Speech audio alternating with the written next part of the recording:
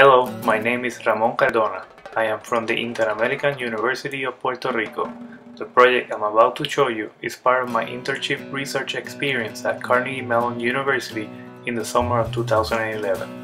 It involved the design and construction of a praying mantis prototype robot leg, and this is a small sample of the process.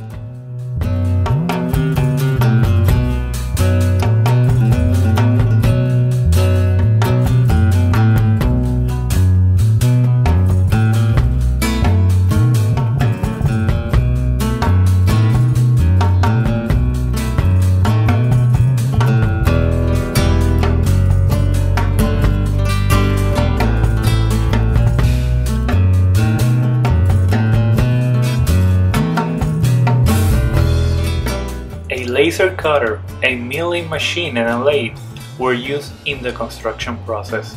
The end result was a 5-degree of freedom leg, using a gimbal to form 3 intersecting axes of rotation at the hip. A 1-degree of freedom knee was obtained using the 4-bar linkage concept, and finally an unpowered ankle using a ball joint. Roboti's Dynamixel RX-64 servos powered the prototype's movement.